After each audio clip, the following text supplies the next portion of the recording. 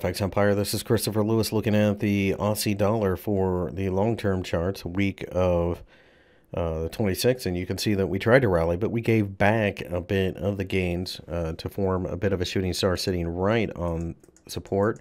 I think really at this point we're looking at are we going to test the down or the uptrend line of the daily channel, which is 0.76 or so.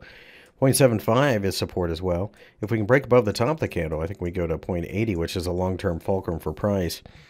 Longer term, when I look at this market, I do think that eventually if we get some type of good news out of the trade war talks, that benefits Australia, as Australia is very highly levered to China.